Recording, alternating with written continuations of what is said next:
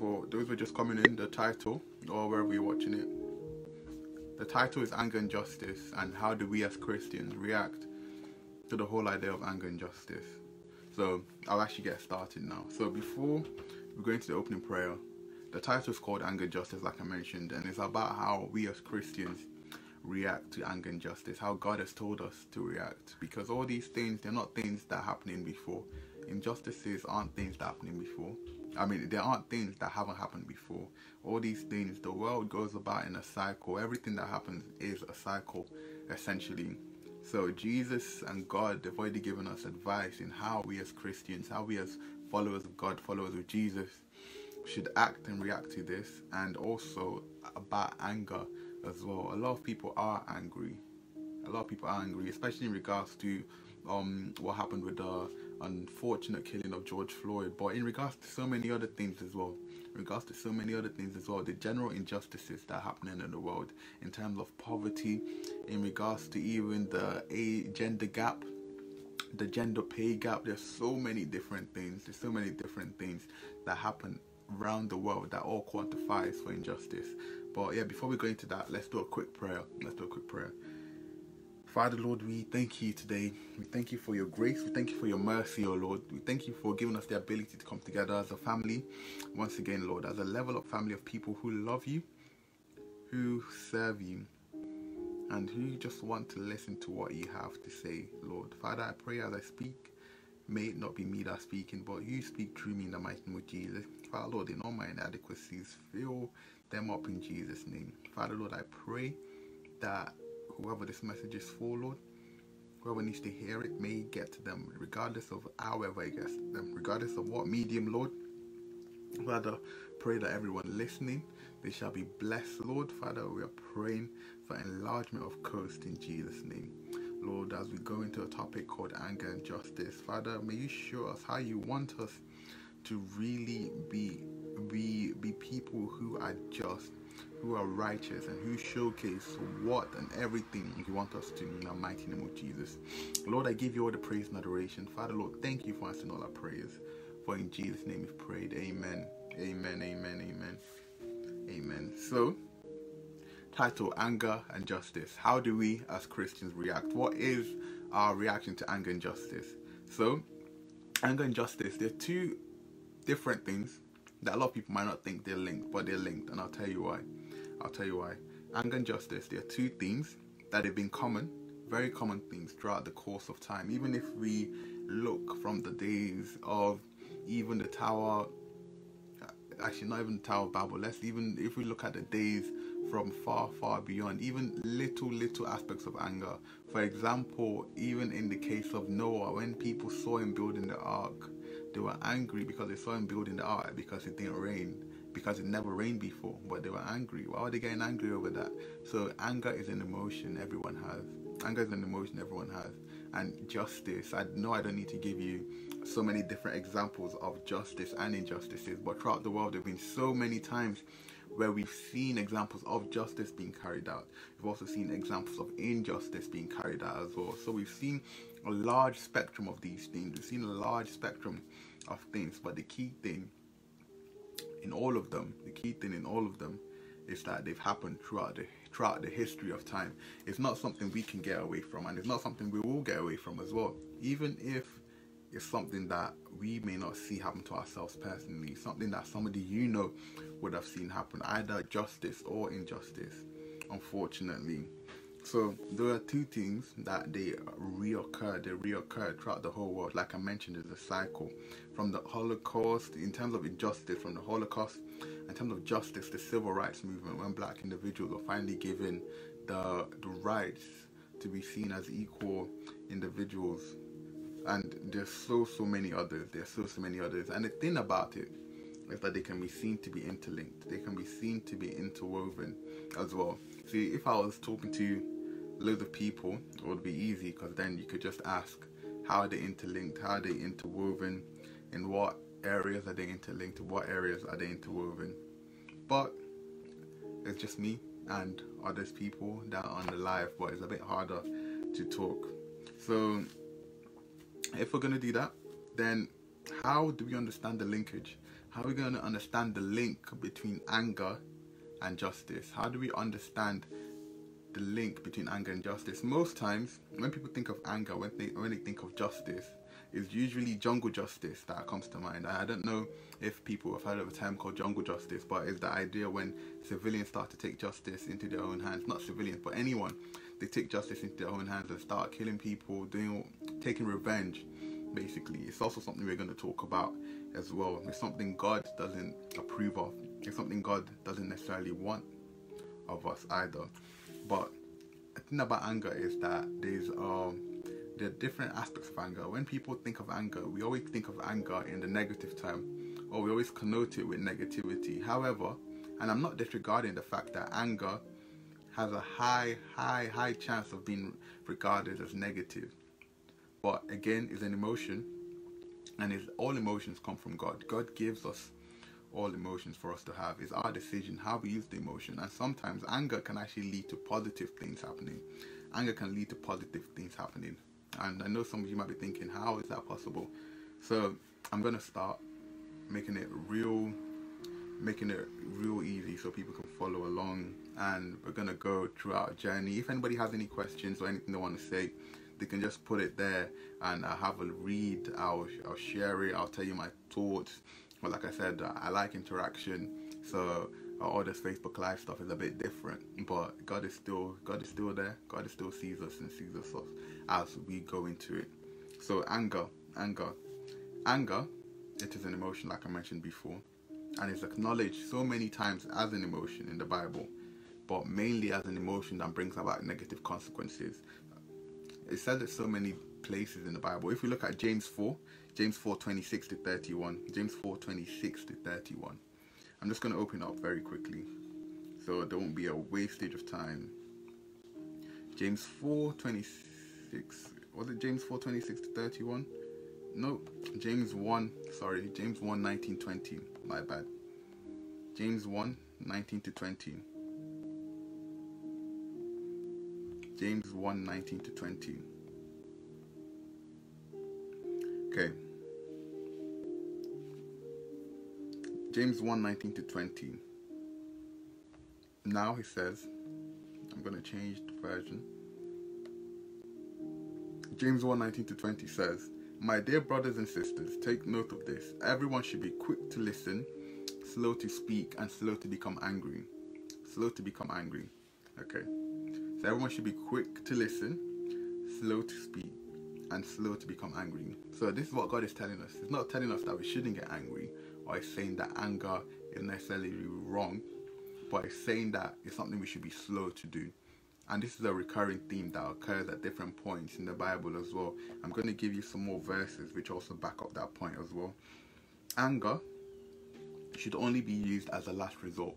Anger is something that should only be expressed when we feel that what we need to say isn't coming across. And this comes in regards to injustice specifically, which I'll go into later, but is only used as a last resort, is rarely used. Anger should be something we have full control of, and I think that's where a lot of people go wrong. So like I mentioned before, the Bible and God doesn't say that being angry is necessarily wrong, but it's the consequences of that anger that are actually wrong. There are a lot of times where there have been people getting angry, and that anger has actually changed things for the better. You know, let's look at Martin Luther King. If he didn't get angry at the injustices which black people were going through at that time, then there's so many things that wouldn't have happened. Desegregation might have taken longer to happen. There's so many things. Not even just Martin Luther King. There's so many great people in the world. So many people who've had an impact on the world. Even Jesus himself. Jesus got angry. Jesus showcased all those emotions. Even there was a time when he overflipped the tables. I'm going to go to that verse later as well. But I thought it was very important to say that anger is something that while it's seen as a last resort, it's not something that God is saying that if he doesn't give you the right things, because anger can, stir a fire in your belly. Sometimes it can motivate you to want to change the world, to want to do things better than they've been done before. The most important thing though is just how we use that anger. For anyone listening, who may have been feeling angry about everything that you've seen in the past few days, in the past few weeks. Not just this, even in regards to coronavirus stuff, in regards to how anything's been handled, even in your personal life. If you've been feeling angry about anything, how are you using that anger? If you're just feeling angry and you're using it in negative ways, then that is a waste. It's a waste. Thank you, Anna. You said anger is an emotion. Yes, it's okay to be angry, but it's how we respond to that anger that is very important. You're exactly right. Our response to anger determines so many things. Because sometimes you can say things, even in anger, you can say things that you can never take back as well. And that's still, again, as a consequence of anger. But on the other hand, sometimes, I know some people that are angry, that when they're angry, they work. Like me personally, when I'm angry, it motivates me. It motivates me. So it's either I'll work for ages, or I'll just do something like different, something productive for ages. I don't know why. It just makes me like way more productive. So for me, anger can sometimes be positive things. But honestly, sometimes it cannot be a positive thing as well. Sometimes when I get angry, unfortunately, which is not right. And it's what we're talking about here as well in the word, that God has a higher standard of us. So God isn't saying you shouldn't be angry, but it's how you respond to that anger. Like Hannah said, it's how you act that's the most important. So anger, like I mentioned before, how you react, but it's also vital that anger is followed by calm as well. So after you've had, your moment of anger as a last resort, like I mentioned, you should be quick to calm down. You should be quick to be able to find a solution. Okay, I've been angry. How am I going to use that anger? After you've decided how you're going to use your anger, calm down. Calm should be the end result. Let's look at Proverbs 29 verse 1 quickly. Proverbs 29 1. Okay. Proverbs 29 1.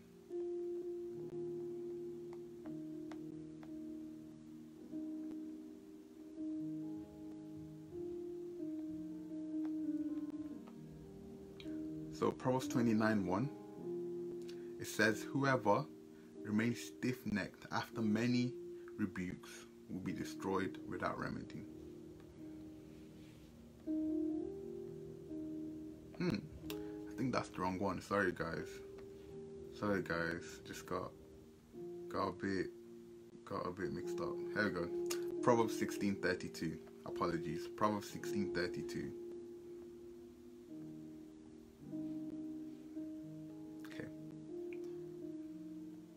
Proverbs 16:32, it says, he who is slow to anger is better than the mighty, and he who rules his spirit than he who takes a city.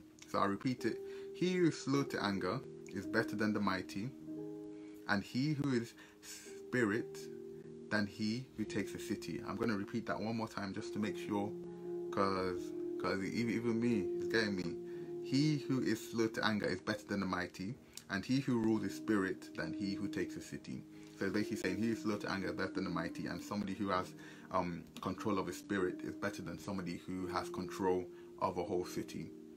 So again, it's important that we understand that anger comes from God, but we also have to be able to control our anger. Anger is one of the most powerful emotions there is, because it can either break or build. That's the thing. And a lot of times, anger, because it's so powerful, a lot of times it breaks, unfortunately. And a lot of people, they don't know about the aspect that it can build. A lot of people don't know about the aspect of how anger can build as well, which is something that we'll talk about. And one of the key ways it can build is in regards to injustice. That's why I decided to focus on injustice today as well, because there's so many facets of so many emotions that we even discuss, that we even talk about. Emotions aren't as clear cut as we see things. There's so many things that aren't as clear cut as we see them. That's why we have the Bible. The Bible helps us navigate our way. Sometimes it helps us, cut through the muck, cut through everything else that's happening. It just helps us have like clear path sometimes, That's something I love about the Bible. So like I mentioned, patience is the most important thing for everything. God wants us to be patient to anger, and even when we get angry, he wants us to, get calm again very, very quickly. So again, I don't know it's for, but for anyone who may have been feeling, they've been feeling angry lately, they've been feeling agitated, because I know sometimes being stuck inside can also like make you get angry quite easily as well, or just make you, you know, just get annoyed at little things, just because you're not allowed to go out. It's just little things like that.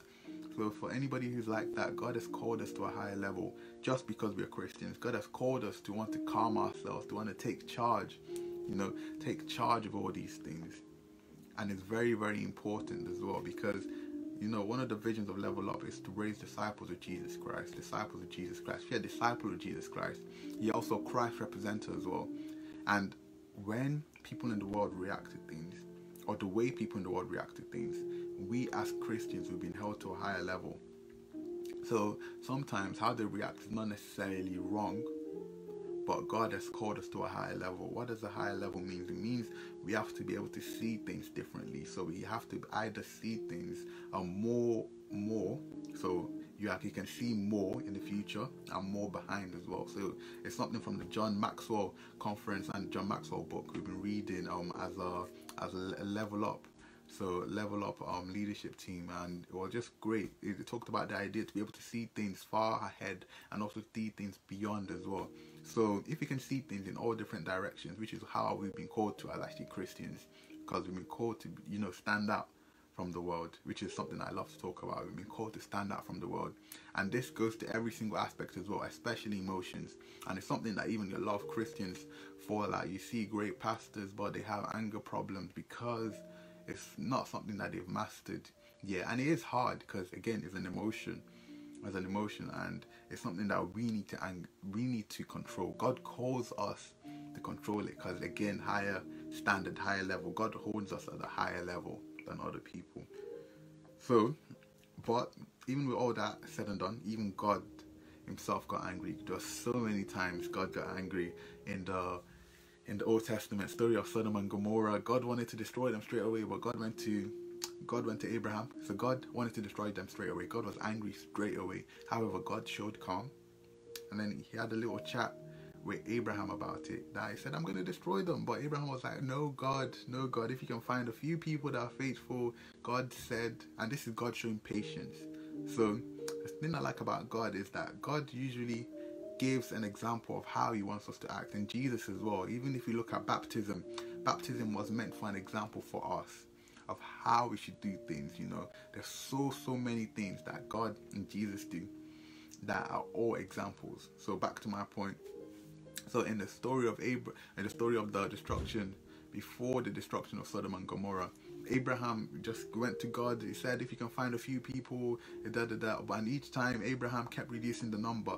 But to be honest, if it was me, if it was after the first time and Abraham said he couldn't find them, I would say, that means there's nobody who's worthy. Boop, just destroy the whole place. But God showed patience. And that's the key thing. We need to show patience as well. Anger and patience need to go hand in hand. Anger, patience, and calm.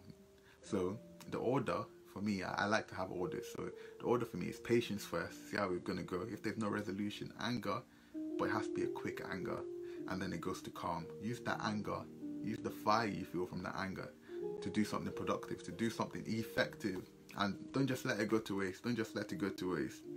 And even Jesus himself got angry. But if you look at 2 Kings 17:18 quickly, 2 Kings 17:18 quickly, because a lot of people, and I think a lot of the time it's very important to have, you know, biblical backing in what we say. Like the Berean Christians who, you know, went back, looked in the Bible, made sure that, you know, what was being said in the New Testament was actually the real deal. We need to do that as well. So it's not like I'm just making up. 2 Kings 17:18. Let's have a look. 2 Kings 17:18. Therefore, the Lord was very angry with Israel and removed them from his sight. There was none left but the tribe of Judah alone.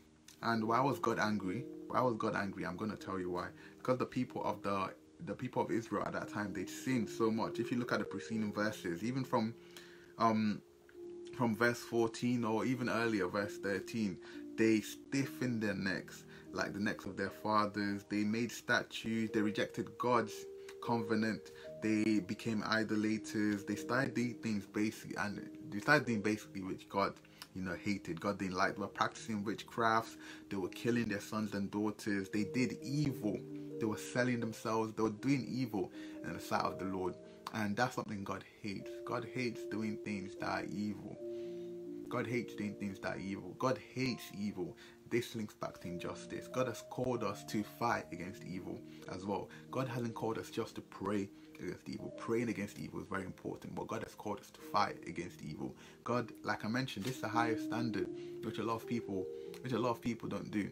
People in the world, they can fight against evil, but they don't pray against evil. So even then, if they fight against evil, they win the battle for a short time, but it reoccurs again. That's why so many things are a cycle. People can win one battle, but they don't win the war because they don't have prayer in it. I was watching a TV interview where a man was talking about the cause of all these things that happen in the world. He said that the root cause of it, he thinks, is sin, and I agree. And the Bible talks about all have sinned and all have fallen short of the glory of Jesus Christ. And for me, that's basically it. So all these things, they can't be solved unless everyone and people start to go back to the root cause of it, sin, and going to Jesus Christ, saying, God, I humbly come before you, forgive it, laying down all my sins. Till the whole world does that, all these things won't be done, and it'll just be a cycle. So like I mentioned, in order to get rid of injustices, like I'm even jumping the gun here, but I think this is quite an important point. In order to get rid of injustices, we need to fight. God has called us to fight against injustices, but not just fight. God has called us to pray against injustices as well. That's the best way to have it permanently done. I think fights, not fights in like physical fights, but I think standing up to things is great and it's fantastic. But sometimes it can only work for a short time. Sometimes it's only effective for a short period of time. Like, I'm going to use the example of everything that's happening now. It's great, it's fantastic. All this Black Lives Matter movement is honestly, it's so wonderful. But the thing is that it's not the first time things like this are happening. All these things, they've happened so many times, and the pattern previously, going off of what's happened previously, I'm praying this time will be different, but the pattern previously is that people will rise up. There will be so much, short-lived this, short-lived that, and people will be really advocating, but it dies down in a week or so. But God hasn't called us to do that as Christians. And why? Because people go off their anger, and then when the anger is gone, they don't fight for it. They don't keep going. They don't keep working. They don't keep the memory of all these things, and they just falter out. Why do they do this? For me, I think it's because people don't pray. Because when we pray, God brings things to our remembrance, number one, and God also works things out as we are praying as well. So all these things are things we need to pray as Christians, especially injustices, especially in this day and age. There's so many things, but I think justice is one that is very, very important to pray against. But yeah, that was just a little sidetrack I think was very important to say, and was laid on my mind to say. But yeah, moving on in regards to anger, Jesus also got angry as well, and there's so many times Jesus got angry. But the key one, let's look at Matthew 21, 12 to 13. I might go a bit before that, but we'll see. Matthew 21, 12 to 13.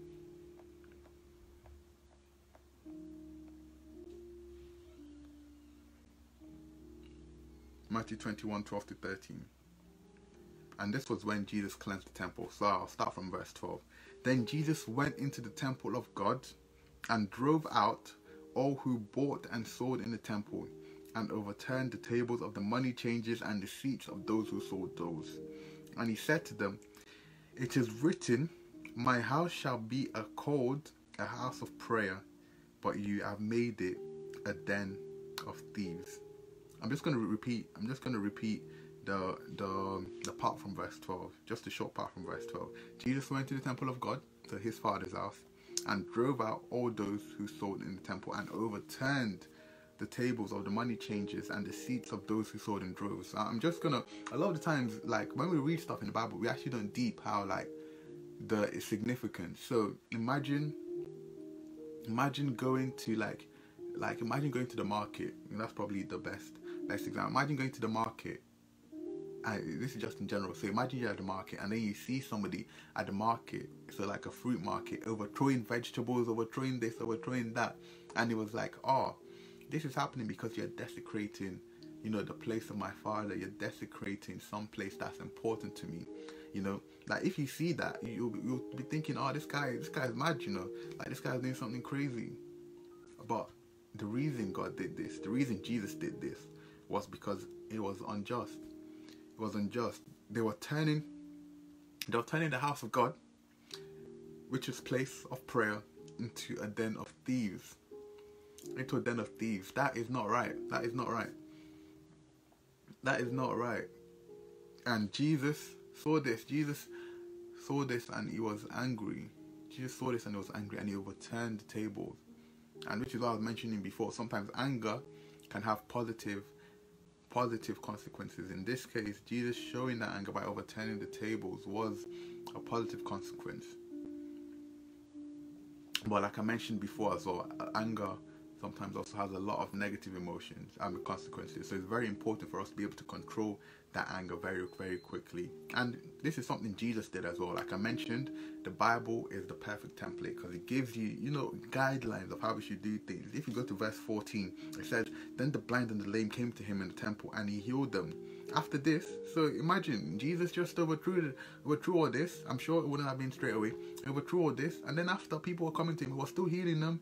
He's calmed down, because calm occurred straight after. So he used that anger, to charge him up, do what he needed to do, which was fight against injustice. After that calm, he went back to what he was doing best. And I'm sure it would have.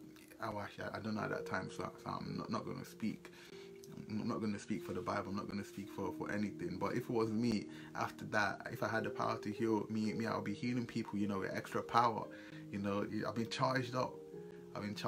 But that's something that is very important. And when we understand how to control anger and how to use it to do great things, I think that we shall see a lot of, world changes, a lot more world changes, a lot more people that get things done, a lot more people that do great and powerful things, especially against injustices. So in regards to anger can be a powerful tool when used correctly. And that's the key phrase, when used correctly. The reason we see anger the way it is, or the reason a lot of people see anger as negative, is because a lot of the times it's used incorrectly. And most times, actually, funny enough, it's used incorrectly.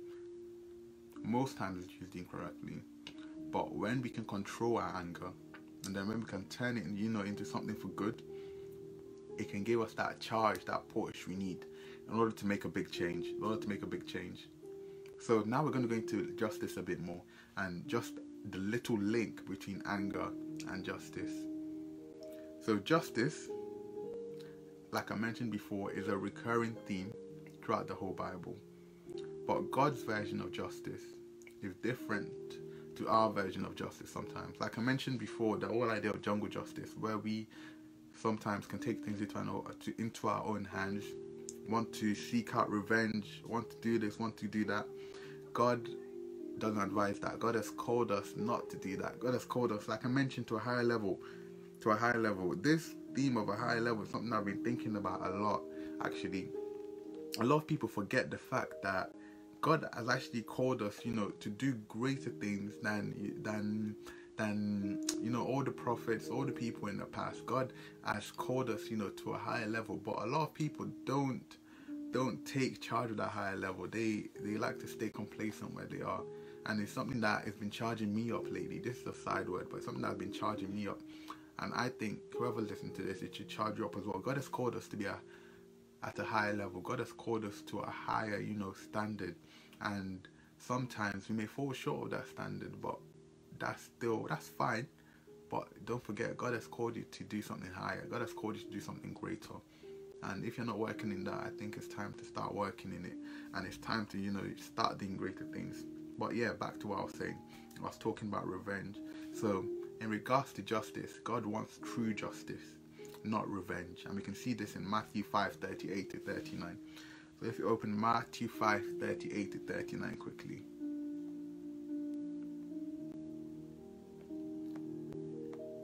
Matthew 5:38 to 39. you have said it, you have heard it said, sorry, an eye for an eye and a tooth for a tooth. But I tell you to resist an evil person. But whoever slaps you on the cheek, turn the other to him also.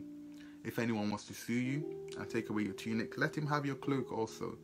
And whoever compels you to go 1 mile, go with him 2.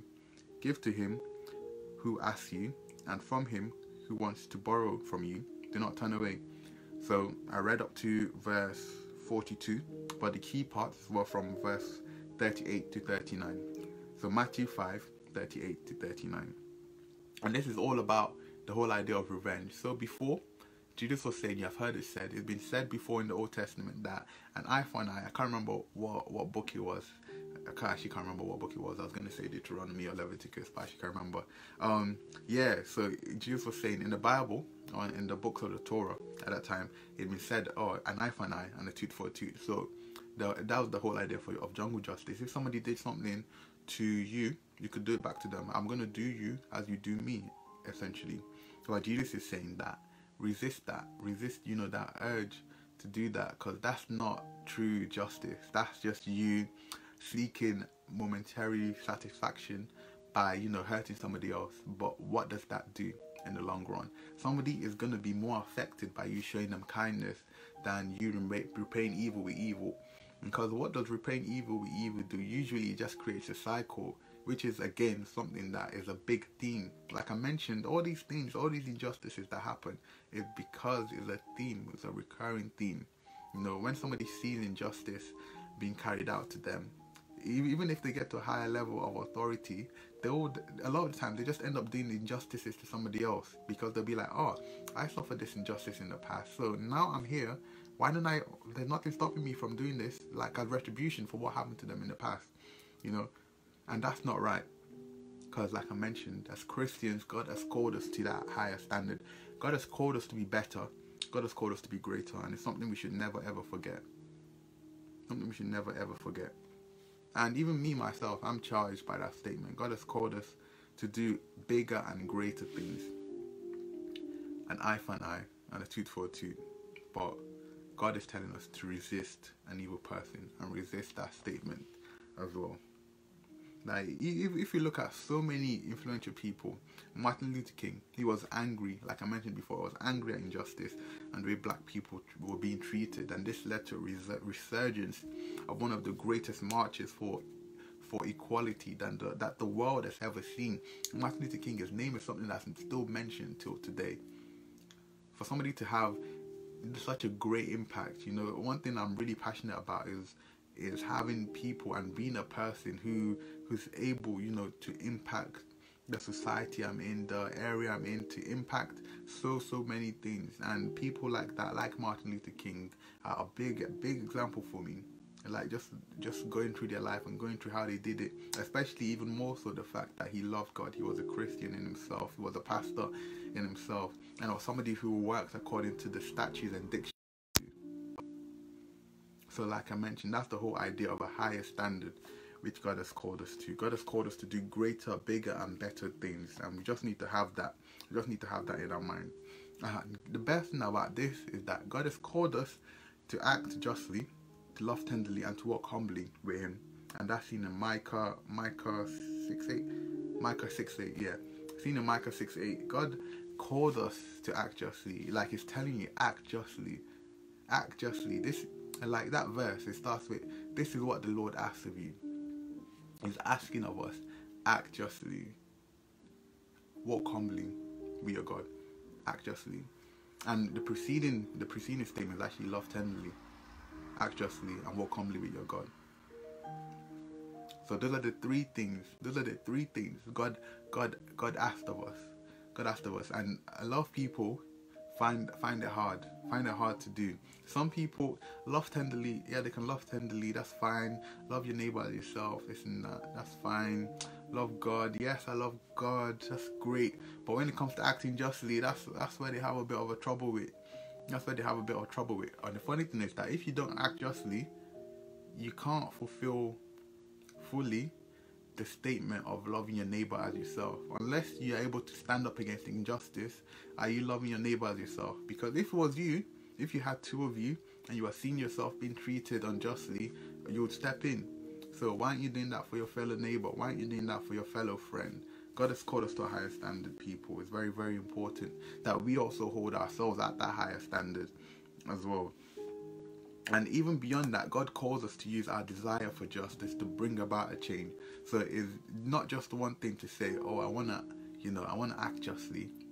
We have to do it with the intention of bringing about a long-term change. Long-term change means doing something that would affect the way things are run, that would affect how things are being done for the future. I'm lucky enough to be part of the African Caribbean Medical Society at my university, and in regards to all these things that have been going on, we've just been working behind the scenes, trying to bring about changes in regards to the medical school curriculum, and in regards to how even representation of black people in the cases, in so many different things, because a lot of medicine, it was done in a way that, because they were done in the olden days where the majority of the population, especially in the UK, they were all white, so they were done with basically white people in mind. So even little things like asthma readings, medications, but they were done with white people in mind, or they've been done with Caucasian people in mind. But however, it's very important that when we have a large range of treatments that's catered to different people.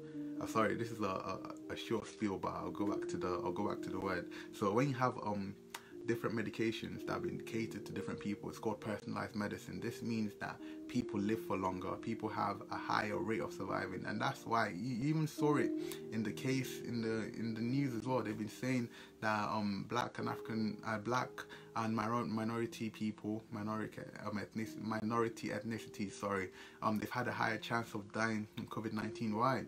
Sometimes it's just because the treatment options for us are not catered to.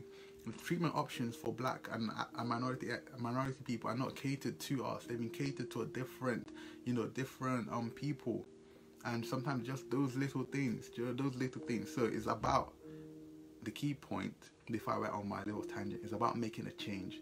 And that's what God has called us to do as individuals and as Christians. And the significance, I used an example, not in regards to what's happening in church, not in regards to what's happening in like a spiritual environment per se, but God has called us to do this in the world as well. God has called us to do things outside of church, outside of just being, and something I talk about a lot. I think we've been called to a charge as Christians, not just to be church Christians, but to be people who represent God in the outside community, who are at leadership position in the outside community. I was thinking about it. If we had a Christian Prime Minister, if we had Christian, I actually don't know if the Prime Minister is Christian or not. I'm going to retract that statement. If we had Christians at levels of leadership, it can lead to so many different things. Even certain laws we see being passed might not even be passed because we have people in levels of leadership, in levels of authority. And again, that's what God calls of us to do, and it's something a lot of Christians aren't doing. That's the thing. A lot of Christians, we are comfortable being church Christians. We are comfortable going to church, serving in the church, which is wonderful, which is amazing. And God has called us to do that. But God has also called us to have an impact outside the world as well. If we're saying we want to stand for injustice, stand against injustice, then we need to stand against injustice. And that means putting ourselves out in the world, making people know that we stand against injustice, or making people know what we stand for and who we stand for as well. So just to add to that, if we look at Romans 12:19, I told you guys I'll go back to the word. Romans 12:19. Beloved, do not avenge yourselves, which goes back to the whole idea of revenge, but rather give place to wrath, for it is written, vengeance is mine, and I'll repay. Vengeance is the Lord's, not ours, says the Lord. So that means, again, vengeance is God's, revenge is God's, it's not ours, so we shouldn't take revenge. But God has called us, instead of taking revenge, to make a change. Use whatever feelings you may be feeling to make a change, to want to do things differently for the next generation, to want to make things better for everyone. If we look at Isaiah 1:17, how can we act justly? It tells us how we can love tenderly, how we can do all these things which God is asking of us. Sorry, Isaiah 1:17. Isaiah 1:17. Sorry, Isaiah 1:17. Great. So Isaiah 1:17. I'm going to start reading from the last part of verse 16. So it says, cease to do evil, learn to do good, seek justice. After that it says, rebuke the oppressor. So it's not just about seeking justice. So seeking justice, look for justice. Then we need to, after we seek justice, rebuke the oppressor as well. So you see somebody who is showing injustice to somebody else, you need to rebuke them because what they're doing is wrong. Rebuke the oppressor and defend the fatherless. Plead for the widow. Come now and let us reason together, says the Lord. Reason together. So that means working together as well. Working together with the oppressor whilst rebuking them. Because how are things going to get better? How are things going to get better? And that's the whole idea of justice. That's the whole idea of justice. God has called us to defend people who are defenseless, to plead for the widows, people who can't necessarily always fight for themselves, and most importantly, to rebuke the oppressor.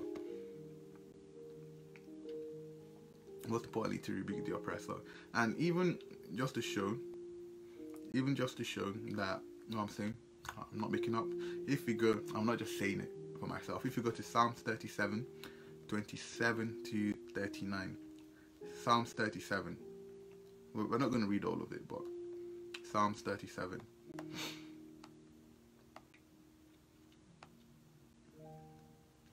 Psalms 37. So it says, depart from evil and do good, and dwell furthermore, for the Lord loves justice. God loves justice.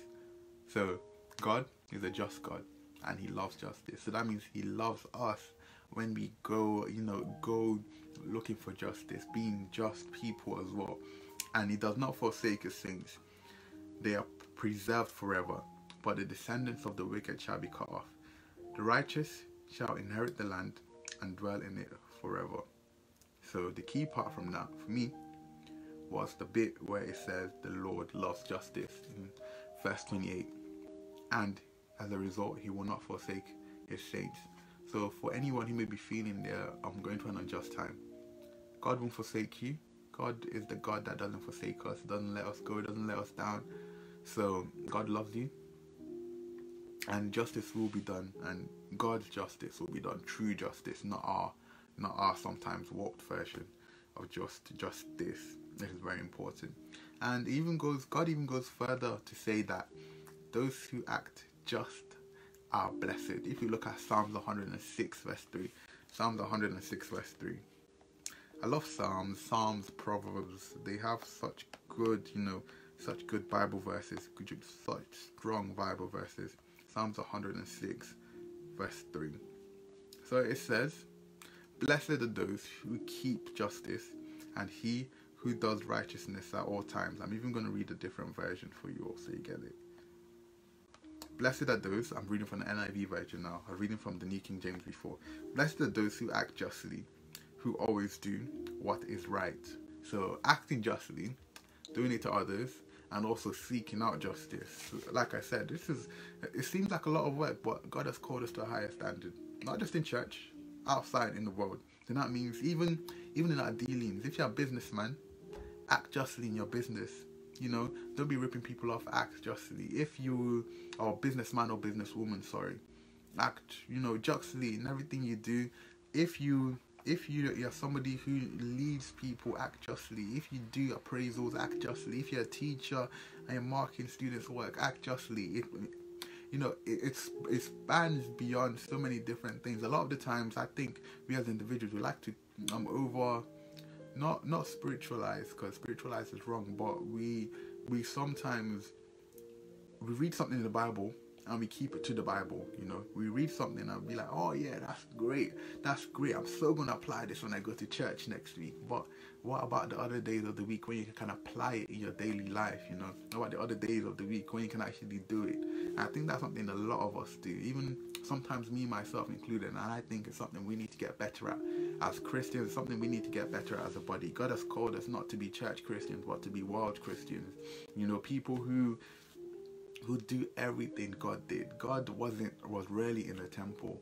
You know, Jesus, was rarely in the temple. Jesus was out there in the world. That was his ministry. His ministry was the world, you know, was to bring people back, and that's what God has called us. For some of us, God may not have called us to be pastors, but God has called us to have an impact in the world.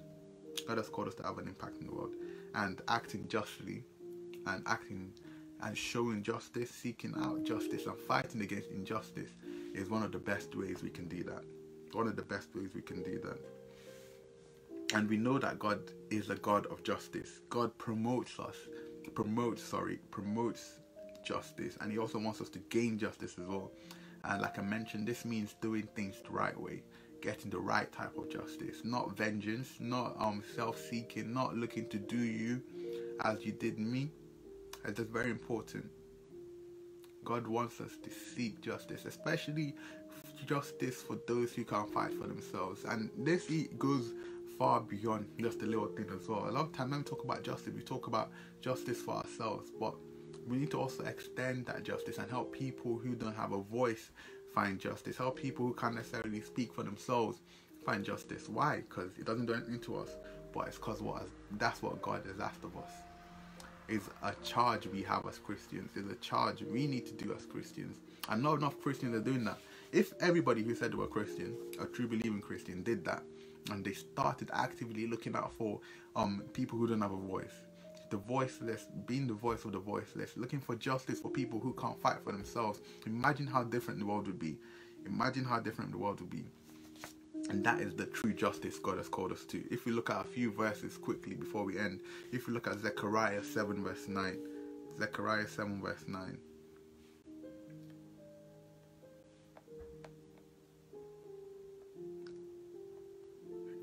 Thank you, God. There we go. Zechariah 7 verse 9. Thus says the Lord of hosts, execute true justice, show mercy and compassion, everyone for his brother. Do not oppress the widow or the fatherless. If you look at what we talked about before, it talked about standing up and defending the fatherless and standing up for the widow. Carrying on, do not oppress the widow or the fatherless, the alien or the poor. Let none of you plan evil in his heart against his brother. Execute true justice, show mercy and compassion. That's what God has asked of us. True justice, not our warped version of justice, true justice. If you look at Deuteronomy 16 verse 20, these verses are just to bring everything together that I've been saying, and to show the whole fact. There are various themes which I've talked about today, but the key things is the fact that God has a higher standard of us, higher standard of how we use our anger, how we use our emotions, and how we use that emotion of anger to fight against injustice. What God wants of us to do against injustice as Christians as well, who we need to be showing our love against injustice for and fighting for, so that they gain justice as well. So just finishing off Deuteronomy 16:20. Deuteronomy 16:20. So Deuteronomy 16:20 says, you shall follow what is altogether just, that you may live and inherit the land which the Lord your God is giving you. And God was talking to the Israelites at that time. He was saying that they should act justly, and if they didn't act justly, they wouldn't be able to live and inherit the land which God has given them. Obviously now it's different.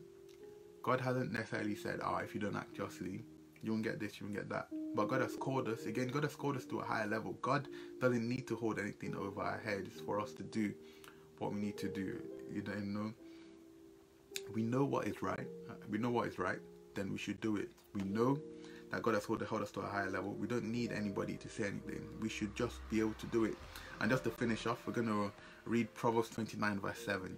And I want us to finish on this. Proverbs 29 verse 7.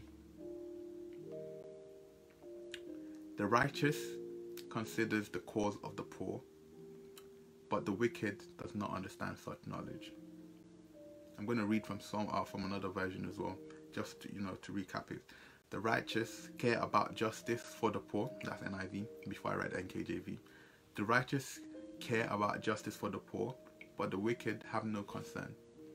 So are you a righteous person or a wicked person? Even people who call themselves Christians can be wicked sometimes. Even we as Christians, we can do some very wicked things. Or so-called Christians, let me not say we as Christians, even so-called Christians can do very wicked things sometimes, And that's what I'm just going to end it on. God has called us to a high standard. God has called us to care for those who can't fight for themselves. And God has called us to do great things and bring about a change through our fight for injustice in the world. I'm just going to finish it there. Just a nice closing prayer. Father, Lord, we thank you once again for this wonderful day. We thank you for giving us the ability to come together, Lord. We thank you for your grace, for your mercy. Father, oh Lord, we give you all the praise and adoration. Lord, shall I we bless you. Lord, we thank you for this word. We pray that whoever is meant for, pray that they shall be blessed, Lord. We pray that it shall touch them. It shall reach them, Lord, in whatever medium, however they need to hear it. We pray they shall hear it in Jesus' name. Lord, we thank you. Father, Lord, we give you all the praise and adoration. For in Jesus' name we pray. Oh, lastly, Lord, help us to fight against injustice, to stand up for injustice wherever we may see it, wherever we may find it, Lord. Help us to want to bring to an end all the cycles of injustice, Lord. Help us to want to be that gap, that stopgap, that stops the repeating of so many false cycles, that stops the repeating of so many injustices. In Jesus' name. Lord, we thank you because you're raising up to be leaders. We thank you because you're raising up to be us to be world changers, Lord.